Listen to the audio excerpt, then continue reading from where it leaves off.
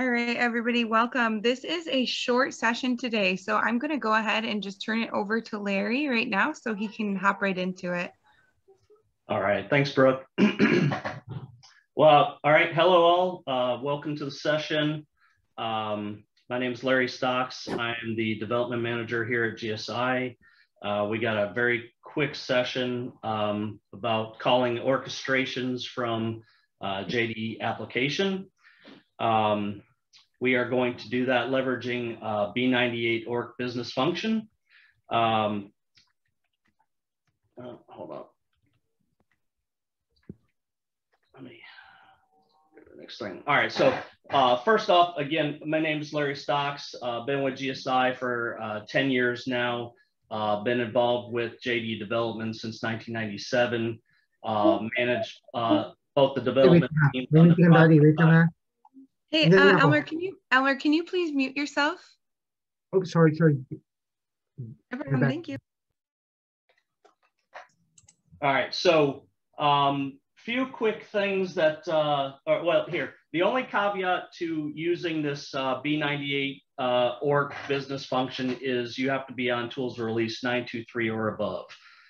Starting with 923, E1 provides a B98 org function for invoking orchestrations or notifications from events in E1. This allows developers to launch orchestrations in a variety of places, such as table triggers, event rules within a form, other business functions, as well as UBEs. So overall, this function is going to work pretty similarly to all the other business functions. So you'll see by the end, it's pretty straightforward. But a few things I did want to show you a slide before we got into my demo here. And it's just design considerations when using this B98 org. So a lot of you may already know this, but we'll go through it for those that don't. But if you call directly from an event rule in an application, the B98 org function is executed on the HTML server, where it then calls an orchestration or notification on the AIS server associated with that HTML. Now, if you call this function, if you call it from another business function or a report, the B98 org is executed on the enterprise server, where it then in turn calls an orchestration or a notification on that AIS server, which is also associated with the enterprise. So this is just something to keep in mind when you are when you're designing your process that you want to do, depending on, if it's a report or a function versus an application, it's going to launch from a different server. So just keep that in mind.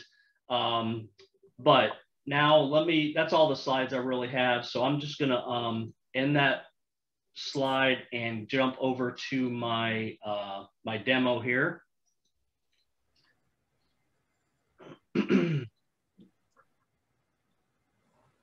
All right, so since this session is pretty short, we've created a pretty simple process. The example we've done is we've customized the P01111 email address form within the Who's Who application. This is to allow users to validate an email address while within that application. It basically does a validity check within this button on the form that allows users to enter in an email address, and then they can press this button to validate if that email is a valid or invalid email address. And this check is done leveraging that B98 org business function, calling that orchestration. So let me show you my orchestration real quick. Very straightforward, as I mentioned. So the only component I have within this business function, or I'm sorry, within this orchestration is a connector. which is leveraging an API call out to a site that checks this validity of an email address. So if I go within this connector, here's the API that I'm hitting, and this is an API out there strictly to check and validate email addresses. The parameters, I have an access key which is needed for the API, but notice that I'm also passing in a variable called email. This is my input parameter that we're sending to our API call. All right, I have no headers within this connector, and our output, we have something called SMPT check. This is the final piece. This is the validity response from the API call returned back to the orchestration. All right, so pretty straight forward there.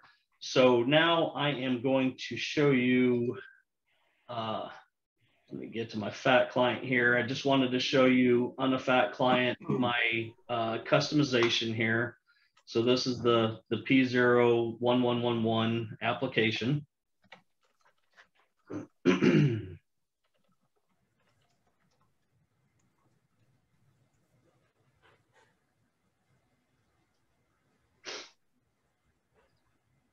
All right, so this is the application here, and this is the email internet revision screen. And if you notice, most of it looks just like it did. The only difference is up here, we modified it. We have an email validation button and a field that a response comes back to. So within this function, or within this button here, all we have is one line of code, and this is the actual B98 org business function call. Okay, so the first two parameters within this function are the only two that are absolutely required, which should be your orchestration name, and it needs to be exactly the same name as your orchestration, otherwise it's gonna bomb. Your second one is a type, and here's where you can do an orchestration or a notification. In our case, we're putting orc for an orchestration, but you can change that again for a notification. But these are the two that are required. Notice that there is a ton of variables that you can leverage in here. In our case, we only have one input going in and one output. So we're going to leverage the first parameter here, and notice that each parameter has a name and a value. Okay, so the name of the field is what you're passing in. So this name needs to match and tie out to what you're using in your orchestration.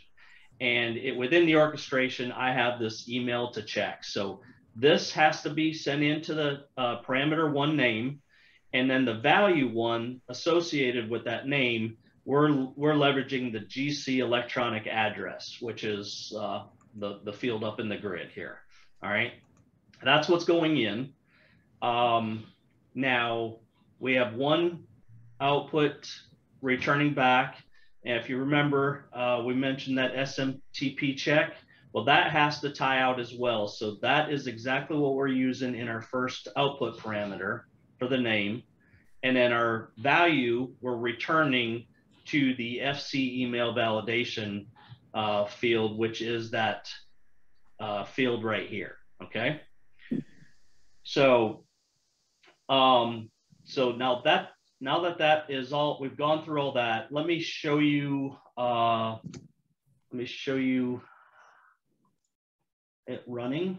Let me get to it here real quick. All right.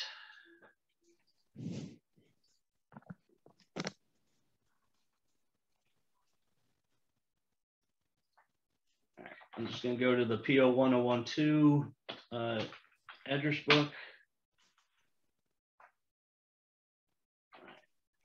Look for a customer. Oops.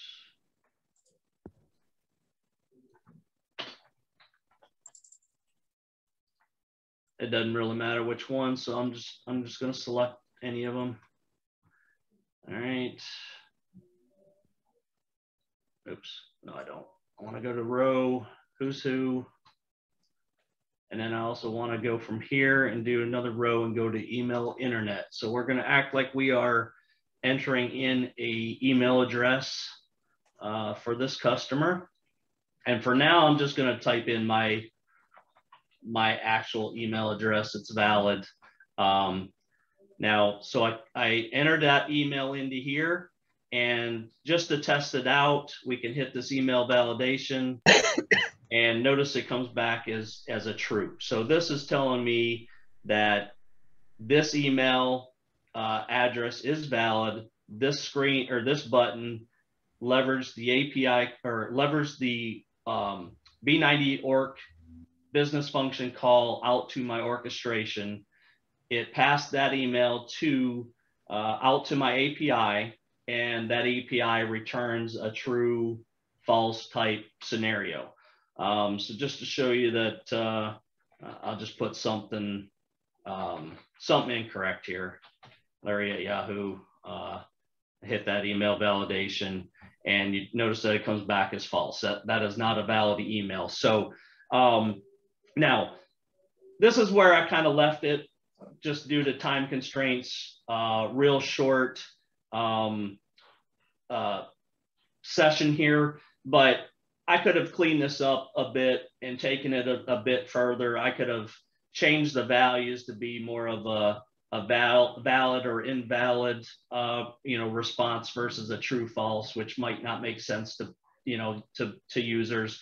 I could have automatically linked this call to the electronic email address event column is exited. So when we entered this in and we either tabbed out of it or click save, it could have automatically pressed this button.